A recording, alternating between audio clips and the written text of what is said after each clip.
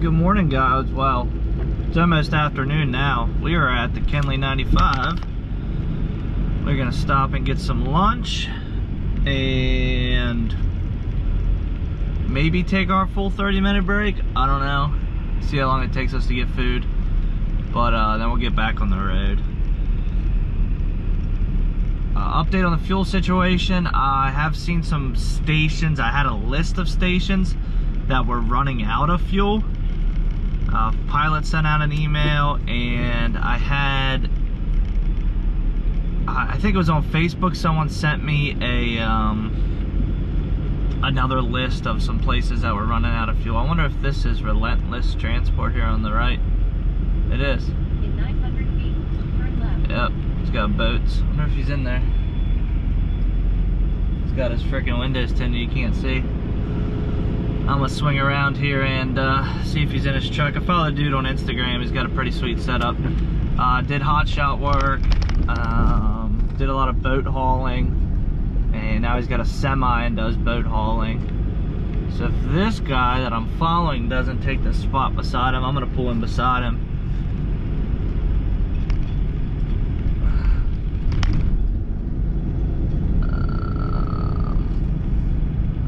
I can.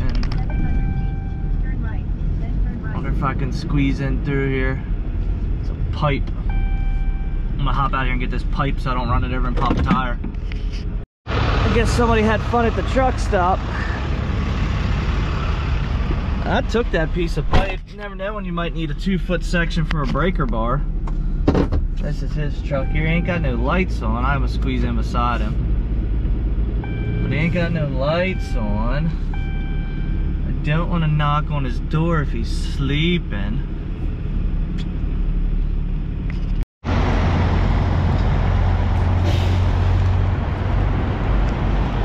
it's raining. It's a nice enclosed setup. Millionaire Auto Transport. Guy's backing into this spot. Get out of his way. See what else we got going on out here.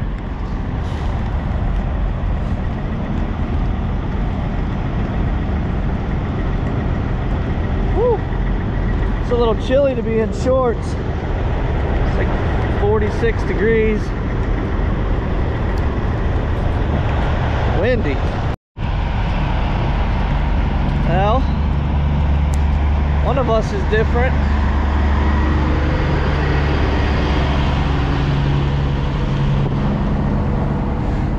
Check the load, everything's good.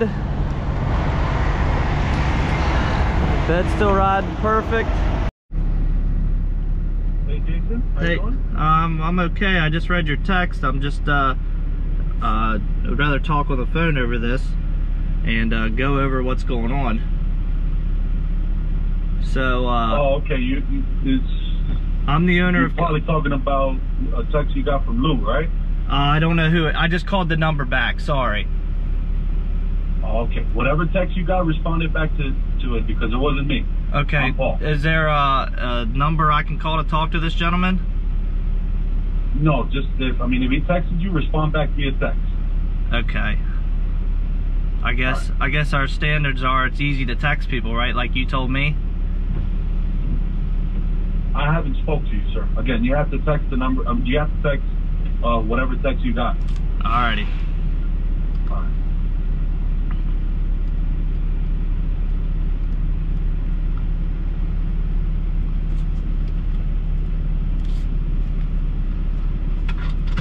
People, man.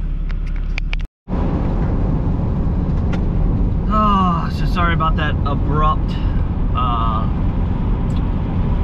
confusion. I don't know, look of confusion on my face as I read this 2-page text message from a guy that can't even call me in regards to non-payment. So it's pretty much, he just sent me this long text that I just read over.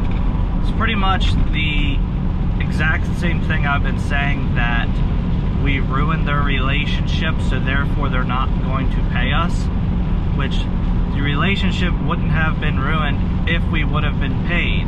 We shouldn't have to go chase our money.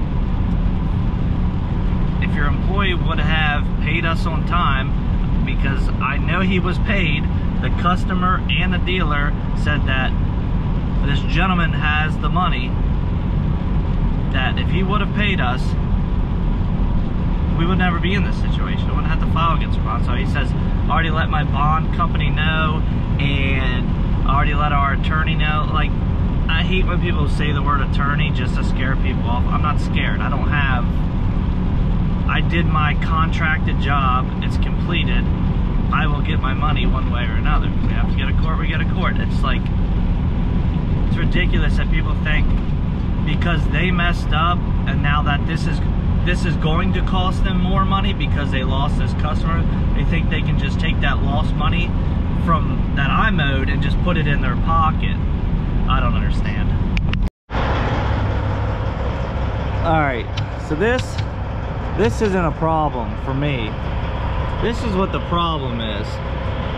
This place had fuel for $2.71 before all this happened, and that's how much they raised their price. Just because of this whole fuel shortage, which honestly I'm thankful just to be able to get fuel, so I'm not really complaining. But it's just kind of ridiculous that, you know, supply and demand though. That's the country we live in. So quick little updater on that company. I did go ahead and file against their bond.